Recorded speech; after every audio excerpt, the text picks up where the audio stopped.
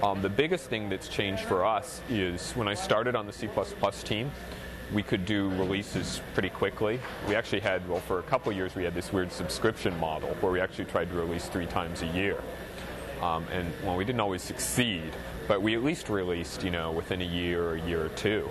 And just the sheer size of Visual Studio and the runtime, and now we're coupled with other releases means, I've gone from what might be a 6-month or a 1-year product cycle when I started to now, multi-year product cycles.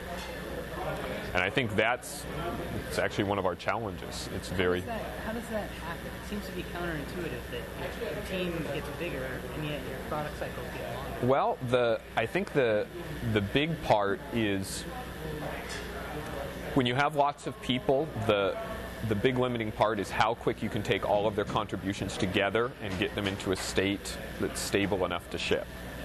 And if you have, 50 people, it's fairly easy to, get everybody on the same train and on the same track, and what they're writing is relatively small.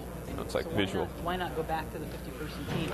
Well, you could do that, but then you wouldn't have something like Visual Studio. You'd have separate products again. You'd have a VB product that would come out at one time, and you'd have a C++ product that would come out on another time, and a C# product at another time. And then you'd have the runtime separate, and you'd have to figure out, how do you all sync with certain releases, and who's supporting which release.